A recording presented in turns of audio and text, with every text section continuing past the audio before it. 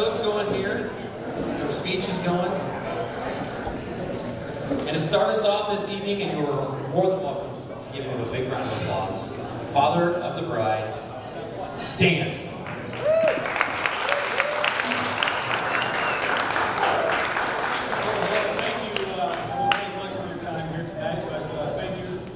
Everyone for being here. Help celebrate Jacob and Emily, special day. When Emily was born, the world became a better place. When she came home for the first night, we set her in her crib, and she started to squawk. Okay, and making a little noise, so naturally I got up and took her out of her crib and went into the living room and sat down and just held her and talked to her. And I made her a promise at that time to always protect her. And now that promise holds true as much today as it did back then. But today, I am happy to turn that responsibility over to Jacob. Jacob is, and that's good for Emily because Jacob is younger, bigger, and stronger than I am. Good. The relationship between a daughter and a father is complicated. It's difficult to find a connection outside of family activities. Emily and I have done a pretty good job, I think, of connecting. However, if I have to watch one more episode of Grey's Anatomy, I'm going to respectfully decline and to simply make her some popcorn. Emily loves popcorn. Jacob is a great guy. He lets me win at pool and darts once in a while. He helps with some projects around the house, and he even brings me beer on occasion. So, as a son-in-law, he is trending in the right direction. Both Emily and Jacob, as you know, have very strong work ethics, very strong morals. They have a willingness to help people, and they are supported by semi-functional families.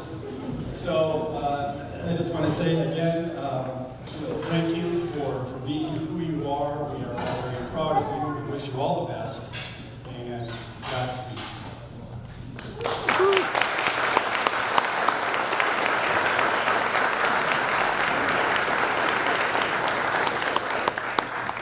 Joel, you ready?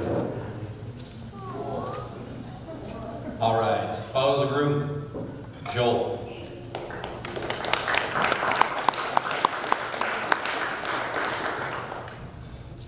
Cheating, I'm using notes off my phone. So, first of all, I just want to say thank you to everybody who played a part in putting this day together for Jacob and Emily. It would be impossible, though, to name everybody, but from the DJ and the photographer and the cooks that have made the food, the decorations, the bridesmaids, groomsmen, everybody, especially a thanks to Gabe. I don't know where Gabe is at, for his wonderful service in delivering the ceremony and his role as the officiant. Everybody deserves a big round of applause. So,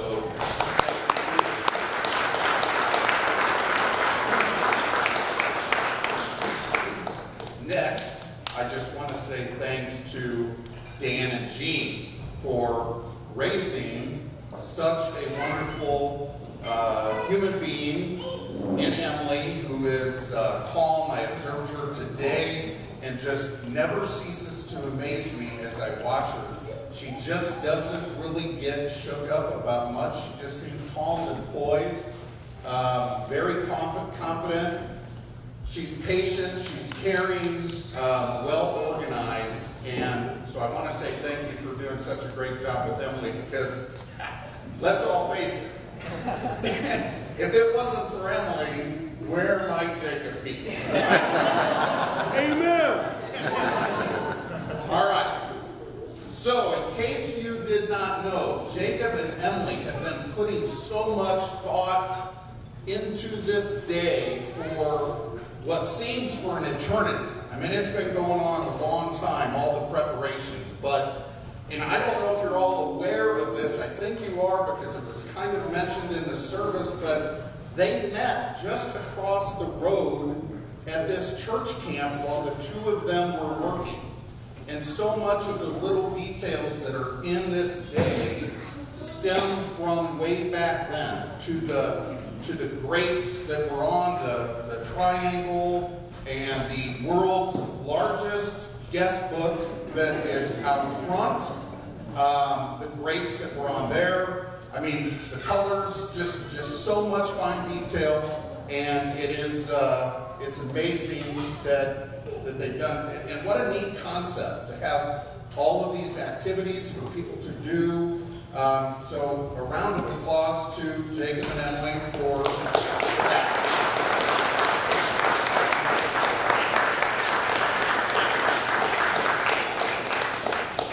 So I honestly, when Jacob and Emily started talking about this day and they were telling me about the concept, I don't know if you know this or not, but my son Jacob is an idea guy. All right, he is an idea guy. He has some ideas, and many times, believe it or not, Jacob will come to me with an idea. He will explain it to me, and I have a deer in the headlight look going, Jacob, I don't have a clue what you are trying to express to me. Right? And that holds true a little bit for this day. I didn't see it all, but it has really turned out well. So the beautiful thing is this, and Gabe, you mentioned about that triangle thing. Yeah, I get the analogy that you were using about it's stable and all that, but Jacob and I built that thing. Okay?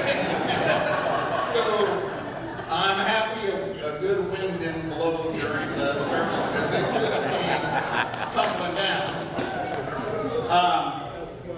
For many months now, my house has been looking more like a storage unit. Tons of boxes occupying bedrooms.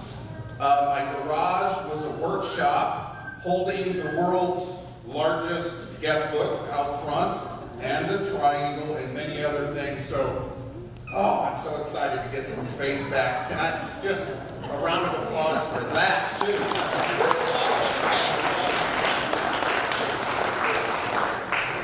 Okay, I'm going to try to speed this up a little bit. I have been stressed out about delivering this talk because another thing, if you don't know Jacob, he fits the role of a middle child to the T, all right? I mean, he counts everything. Who got more gifts? Who got told thank you more? Every little detail. He is watching. So I had to make sure as I'm doing this, his brother just got married about a month ago and I did a speech, so I had to kind of make sure, do I give enough time to this one?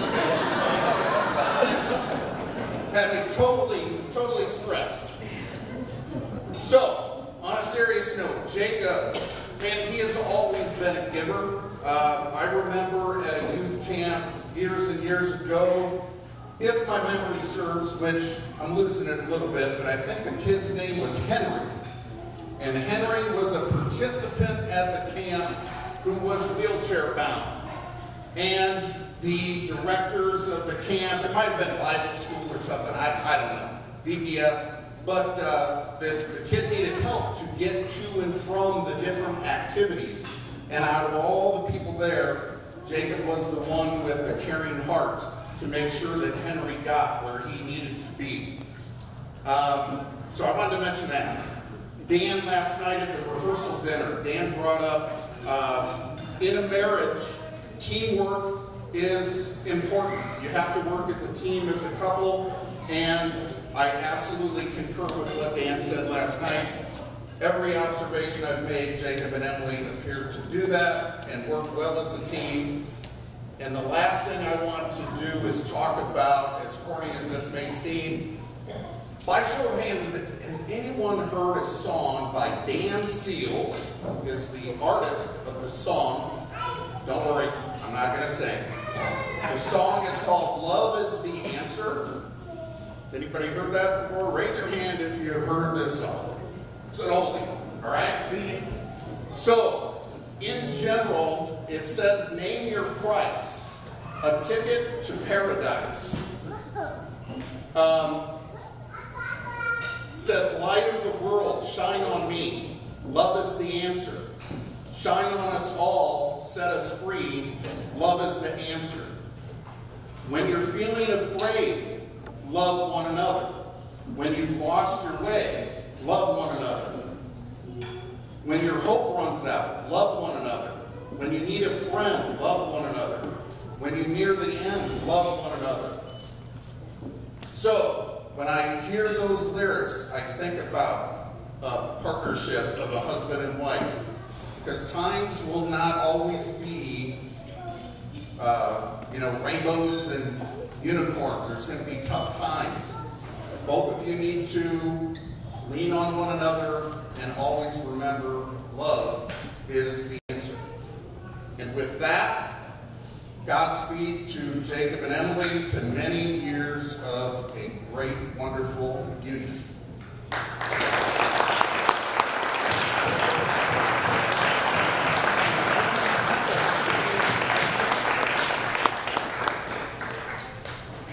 And now, our maid of honor.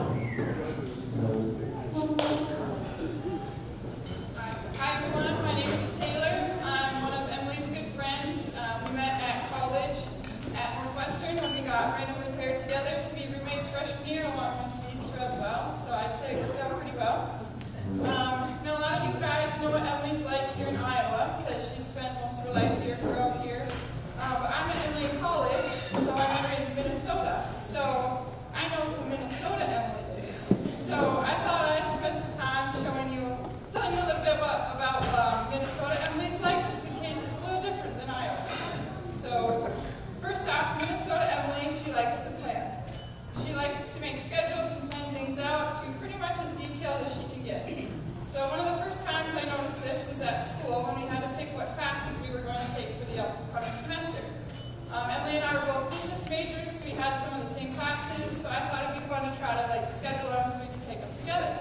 So I went to Emily with this idea, and it was a few weeks before we had to pick our classes, and I go in the room and she pulls up this Excel spreadsheet that lists out every single class she's going to take every semester, all the way through her senior year. So regardless to say, I should have came to her a little sooner if I wanted to get it on her schedule. But then another area that Emily's planning was very evident in was with Jacob. Since she was off at school, they had to do long distance while she was there, and they only really got to talk on the phone. So naturally, Emily put together a phone schedule so they'd be able to talk as much as possible. She had also written out a very in-depth 5-year plan for her and Jacob. Planned when she would graduate, when she'd start a career, when Jacob would propose, and when they would get married. And I can say we're officially on year 5 of that plan. Through all their planning and their nightly scheduled phone calls, Jacob went along with it all. Whenever I'd be in the room when Emily was talking to him, he just seemed happy to be getting to talk to her and seemed to embrace everything that she planned and scheduled. So besides planning and scheduling, Minnesota Emily is also very emotional. One example of this is freshman year. All of us in our dorm realized that we liked watching some of the same TV shows like Grey's Anatomy and 911 and Station 19. Now, if you don't know, these are all dramas, and they have a lot of ups and downs in them. And so when we figured out we all watched them, we decided to watch them together so we could go through all those emotions together. Whenever there'd be a scene where I'd maybe start to tear up or something, I'd look over at Emily, and without a doubt, she would be bawling. And then also in our dorm room, there was a big walk-in closet that was kind of off to the side and had its own door and everything. So sometimes, if Emily was on the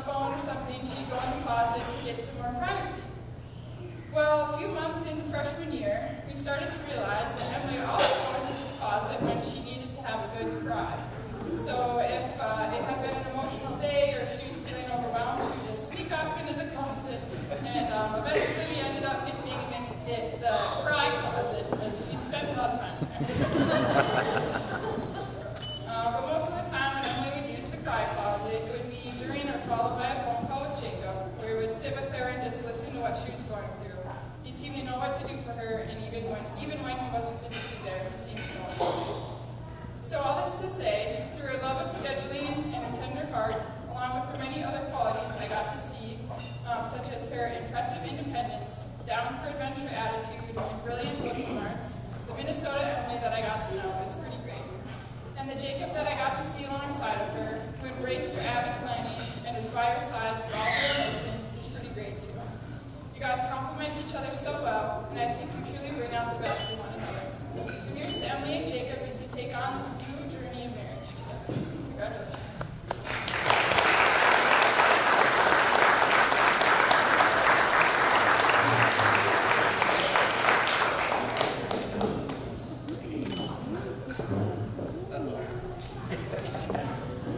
Everybody was so nice until now. Good evening, everyone. For those of you who don't know me, my name is Joseph Nasseris. I'm Jacob's older, smarter, better looking, but much, much smaller brother. I again would like to echo thanks everybody for coming out tonight, everybody who did anything to assist in putting it together today.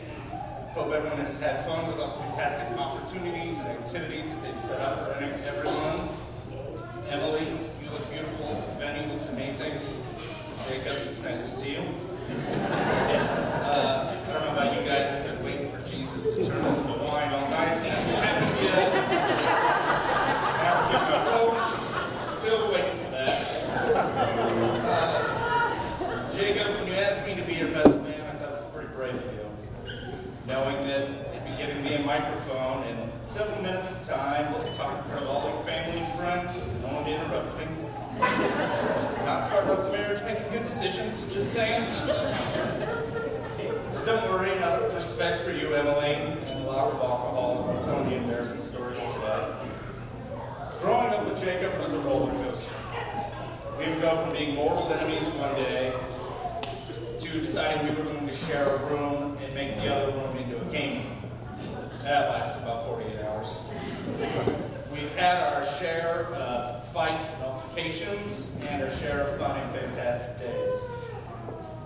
He started as an annoying little brother from day one when I tried to push you off that hospital bed the day you were born. Not much has changed in that regard, except for the fact that you're 3 times my size now, so I won't push you. You've grown to be an amazing brother and uncle, and also a pretty good gingerbread housemaker. Through the years, we've had our share of extended time apart and distances from one another, whether it was me in Arizona or you halfway across the world in South Africa doing the Lord's work.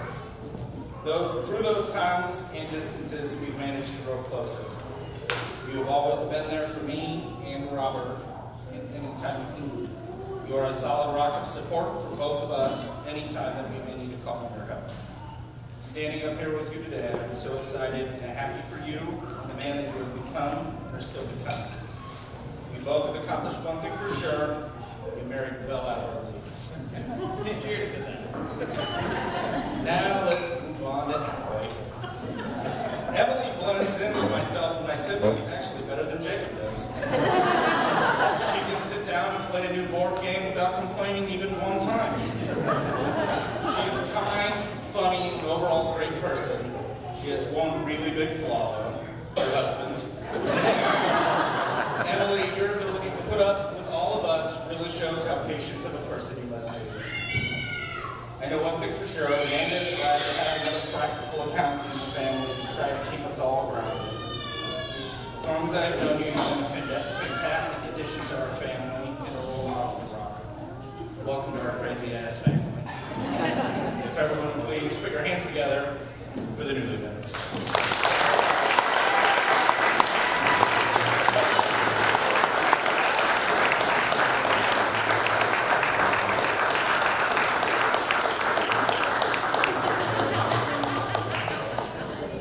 Yeah, so echoing kind of what Joel said, like thank you everybody for coming today. I know everyone had to travel, some pretty far, some a little bit closer, but like thanks for making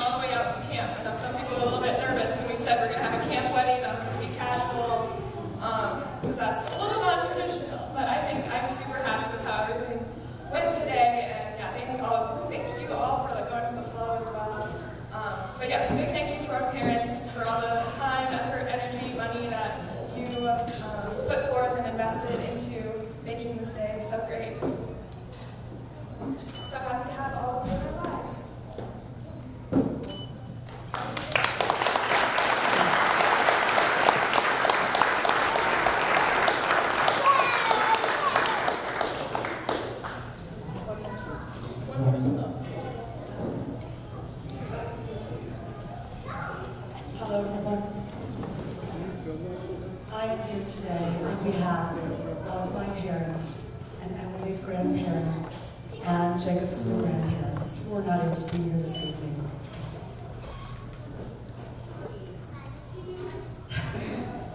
Sorry. To our dolly girl and our new grandson, a toast to the bride and groom from Grandpa John and Grandma Faye. Please raise your glasses. Here's to new husband and wife. May they remain lovers all their lives. There are two secrets to a long and lasting happy marriage. One, a good sense of humor, and a short memory. Watching Emily and Jacob together has renewed our faith in true love. We are so honored to be a part of this special time. Let us toast to the two people who have brought all of us together in this room today. Hear, hear. Hear, hear. Okay. Forgot my glasses.